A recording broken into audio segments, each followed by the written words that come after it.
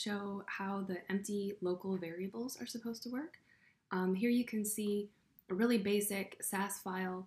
I just emptied out the CTA so you could just see the demo. So a SAS file, and then here on the right is the compiled CSS file.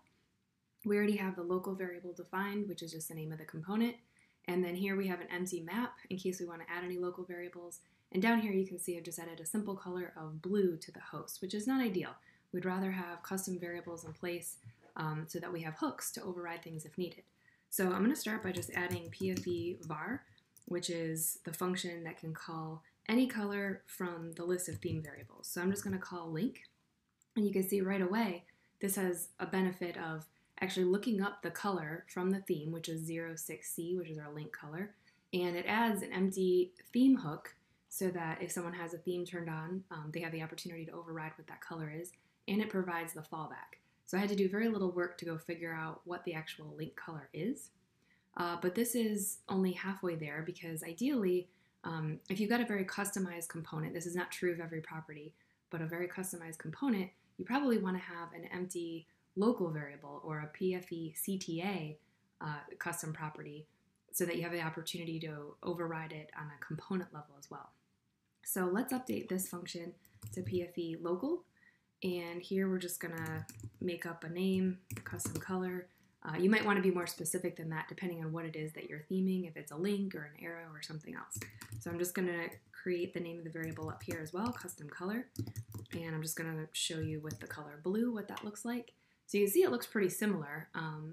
It has PFE CTA, it's built that based on the name of the local variable. And then custom color is, the name of this key in the map. And if I wanted to, I could actually add a fallback here.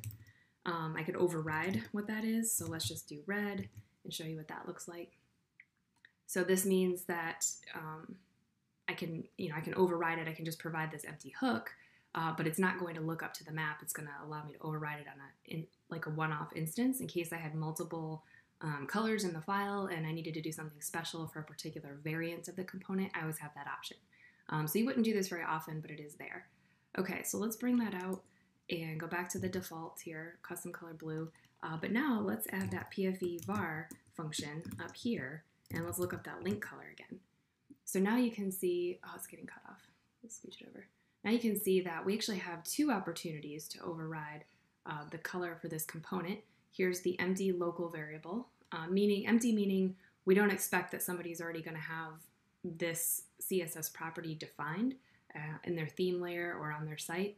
So this is, and the component itself is not defining it, right? We don't see any instance of this custom property with a value in this file. So it's empty. So it means the browser will just skip over it.